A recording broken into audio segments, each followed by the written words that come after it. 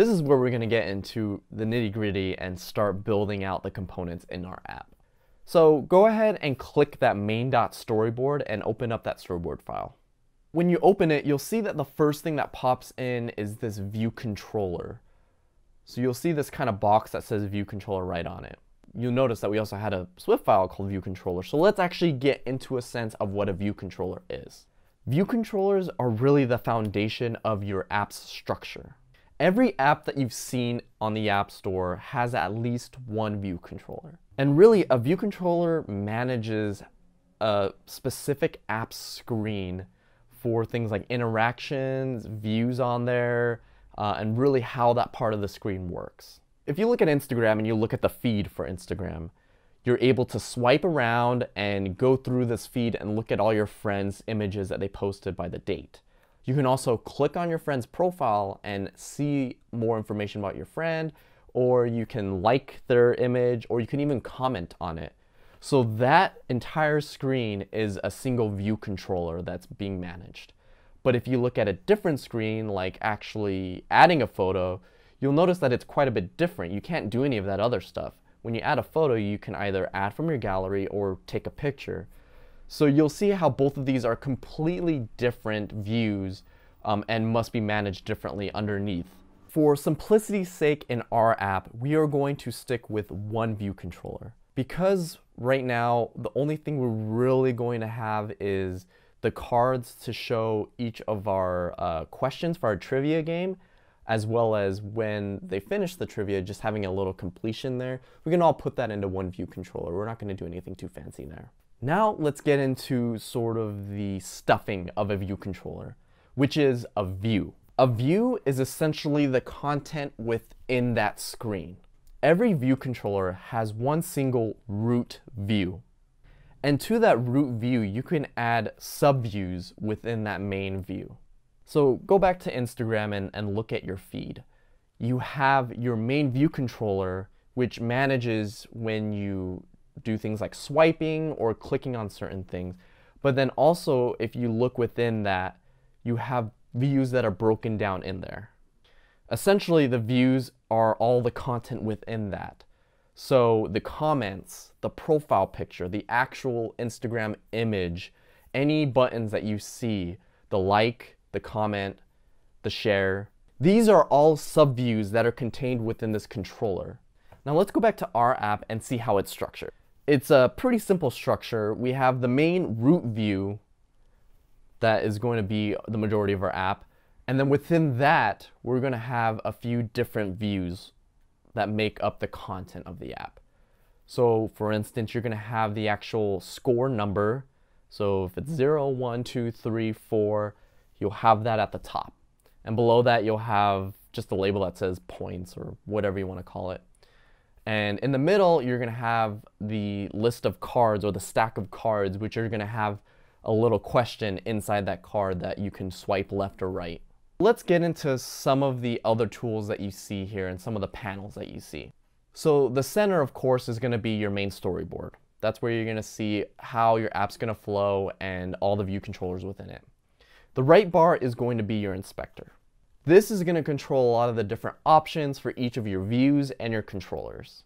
Below that is going to be the toolbox. So if you scroll through this, you'll see a lot of nifty presets that Apple has given you that you can actually just drag into your storyboard to create.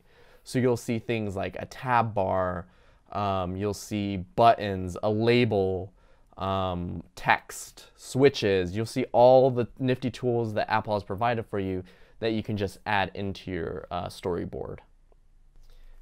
And right to the left of your storyboard, you can see a list view of your entire scene. So right now, you can see that there's just a view controller scene. Again, for this app, we're going to stick to a single view controller app for now. Let's take a high-level look of how our views will be structured.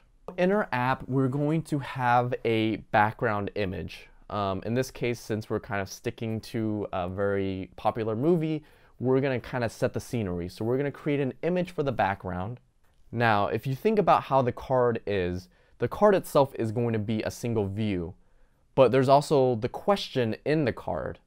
So the question is going to be a subview of that card. And also, we want to have some images kind of show up to give you a little bit more clarity while you're swiping the cards. So if you slowly swipe your card to the true spot, you'll see an image kind of pop up letting you know that you're on the good side. And if you are trying to swipe it false, you're kind of going more towards the dark side.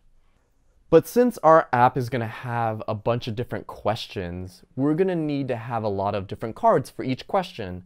And in this case, how are we going to add a bunch of different cards? Well, we're going to be doing this in code, and I'm going to show you a little later on how to do this. We will also have two labels, again, one for the to keep track of the score, and another one which is just an essential text label that says points. All right, so let's go back into our storyboard. So this main part right here is called the interface builder, and it's just how it sounds. It's where you're going to be setting up the views and structuring your actual app interface. Okay, the first thing I want to add is the background. Let's add the assets that we're going to need. Luckily, we provided the assets for you, so if you haven't already, download the assets included with the resources pack. So you'll see 3 images, each with a number X afterwards. This is essentially handling different resolutions for the different iPhone devices out there. Go ahead and click your assets.exe assets file to pull it up, and then drag all those images into that file. And you'll notice here that it actually only shows 3 different assets because Apple automatically recognizes the at 2x, at 3x, and it's able to store those as specific resolutions for that particular asset. So now we're going to go ahead and just quickly add that galaxy background into our app. So go back to the main.storyboard file. Go ahead and go into that toolbox that I showed you before, and in the filter bar, go ahead and type in image view, and you'll see that it pulls up this image view. So this is a specific view that Apple has created for you to essentially add an image into your app. So this image can be anything. It could be a profile picture, it could be one of the assets that you have provided, and it allows you to control the different options for each image. I'm gonna go ahead and just drag it into your view controller, and let's go ahead and expand it to the entire window of that specific view controller. Now, to set the background, you can actually go into your inspector that I showed you, and in this image right here, you can either click on the drop down or just type the name of the asset if you know it. So I'm just gonna go type background, and if I hit tab, you'll notice that the image actually changes to that galaxy image. Let's just try running this app real quick. You can either plug your iPhone in and get it recognized, or what we can do is try the iPhone simulator. So the simulator is essentially an iPhone running on your computer. This allows you to test your app much quicker than having to download the app into your phone and having to run it through your phone all the time. And what's better, the simulator can run under various different specs for each of the different iPhones out there. And let's face it, you don't have every single iPhone out there, so it's really good to test it on multiple type of devices and making sure that everything looks good on each iPhone. To change the simulator, at the very top, you'll see it says, set the active scheme. And if I change this from iPhone 7 Plus to, let's do a more standard size, which is the iPhone 7, and I hit this play button will actually build the app that I have currently and download it into our simulator.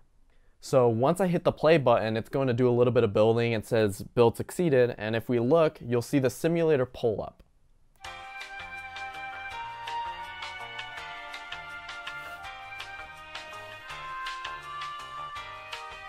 And if you look here, you'll see the galaxy background in a simulator for the iPhone. Congratulations, you built an app with a galaxy image. All right, it's not really magic yet, but we are going to get into the magic of building an app, which is the actual coding. So in the next module, we're going to go through a quick rundown of Swift. It's going to be a very fast, very lightning sort of boot camp on Swift to get you up and running and understanding some of the code that we're going to be going through.